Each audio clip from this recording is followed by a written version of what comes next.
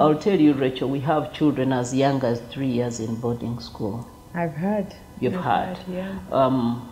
It's painful. It's painful. Even thinking about it is painful. So we have children that young and they are taken to boarding school. And so some parents are doing it for convenience.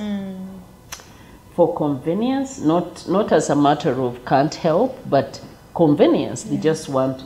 I've had some parents say, I also have to have life. Parents in this crazy, busy world, they're trying to find convenience and say, I have to rest, I have to have life, I have to connect with friends, I have children. You know, they view children as a burden.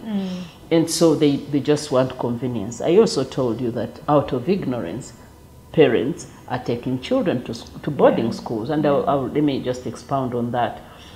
Some of them think that actually when you take your child to boarding school, they're going to learn a hard way. Yes. They're going to be resilient. They're going to be resilient. Yes. They don't know that actually when a child is exposed to that harshness of life, they lose out on the soft part of their lives. And so they develop what we call a hard skin.